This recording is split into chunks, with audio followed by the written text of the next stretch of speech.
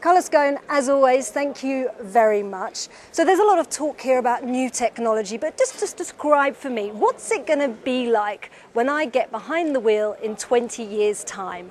Well, new technology for the car industry, I say that we have three main trends coming for the next years. First one is about zero emission. Obviously, talking about electric car, we're talking about fuel cells. The second one is autonomous drive. And the autonomous drive, that means you're in the car, you're still in the car, it's not the driverless cars, is you're in the car, but you are empowered. You can drive whenever you want, you stop driving whenever you want in a very safe condition. And the third one is the connectivity, which means that you can do in your car what you are capable of doing today in your office or in your house. These are the main trends of the technology. They're going to transform our product. And how excited are you about this? What's got you most excited? I'm very excited because in a certain way this is going to bring more people to the cars. That means we know that in many countries young people are less interested into the car. Now when the car is going to become a mobile personal space which is connected, it may attract young people.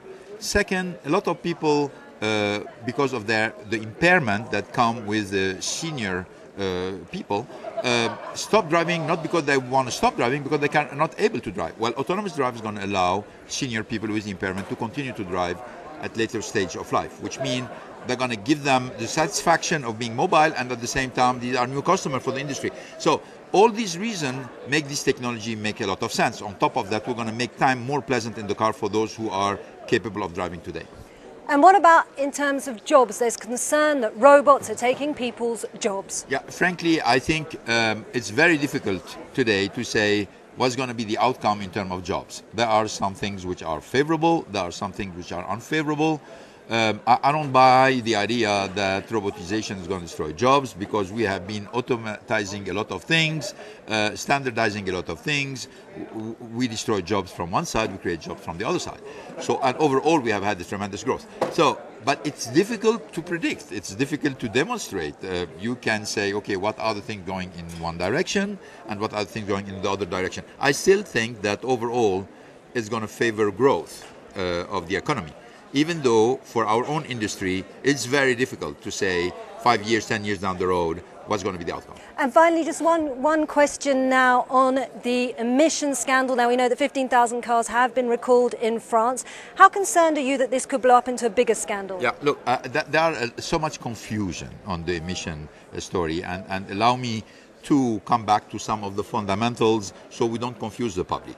The first questions about emission is there anybody cheating? Okay, is there any device allowing a car maker not to show its real performance?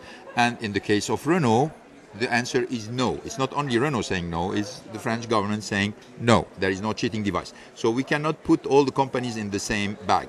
The second one is, does the cars respond to the norms? The norms are established, they are official. These are norms on which cars are homologated. And clearly the answer is all the cars of Renault are homologated, they correspond to the norm.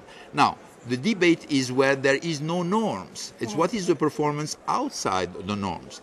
Because there is no norms, it's very difficult to say what's wrong, what's right. And that's why we are asking with the European community, please establish norms where you think it matters for the consumer, so we can all say we are in the norms or outside the norms. That's the situation.